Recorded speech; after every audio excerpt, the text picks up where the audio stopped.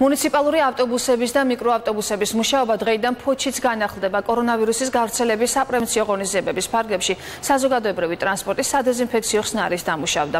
ფოთის მერის ინფორმაციით საზოგადოებრივი ტრანსპორტ სადეზინფექციო სამუშაოების სისტემატურად COVID-19 გავრცელების პრევენციის მიზნით ადგენილი ყველა წესის და რეკომენდაციის სრული დაცვით ჩაუტარდება.